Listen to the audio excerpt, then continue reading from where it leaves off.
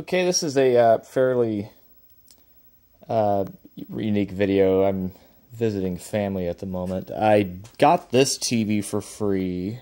Magnavox CRT color TV from the mid-2000s, and you can always tell the TVs from the mid-2000s, mid to early, based on the distinctive silver gray bezel that they were obsessed with at the time.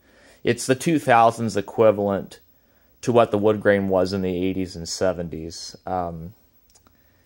Low hour, actually really great color for being a relatively budget set that was common in the 2000s. Usually these would sell in Walmarts for like 60 or 80, 60 to 100 bucks a piece. Built-in DVD player. It's got RCA jacks in the front. It's got coax on the back. It's got a headphone jack. It's got a little infrared port for a remote. Did not come with the remote. Very low hour. There's the degaussing circuit appears to... I don't even know if it comes with a degausser. Some of the low-budget TVs did not.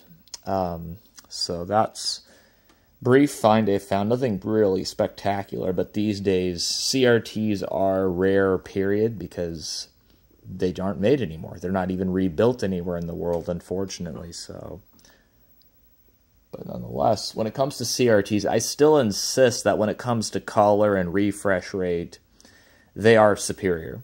The resolution isn't always, what you would want, but when it comes to color and refresh rates, you cannot get better than a cathode ray tube.